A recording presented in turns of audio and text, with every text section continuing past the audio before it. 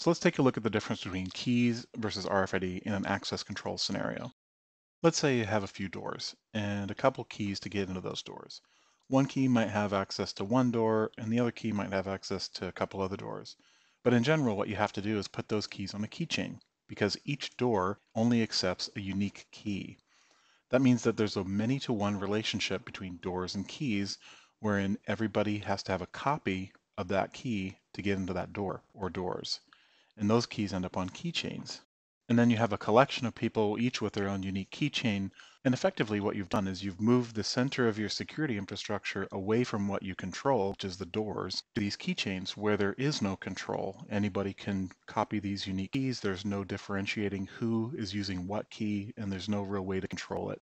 So now let's take a look at RFID. An RFID card is interesting because it has a unique serial number, meaning every RFID chip is unique and uniquely identifiable to each door.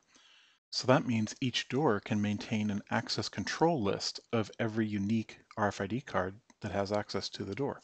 So you could give access to one unique RFID card to one or all doors.